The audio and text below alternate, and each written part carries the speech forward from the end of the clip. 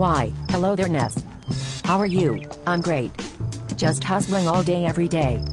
How are you doing, Belle? How is work? I'm great. You know, just staying on my grind. Wait. Ness, what is the fucking burn on your arm? I know your abusive boyfriend did this to you. I don't know what you are talking about, Belle. You know exactly what I am fucking talking about. Every time you come over you have a new bruise, and now a burn? WTF, what have I told you? Domestic violence is no joke. He's never going to change. You don't know that. He is the only exception. I love him. He's not an exception. Oh, and I already heard he doesn't even let you wear your white t-shirts in the rain anymore. He has taken total control, but I never really liked going out in the rain in a white tee without a bra. That was what you used to do. That Ambien you're on must really be fucking you up. Okay.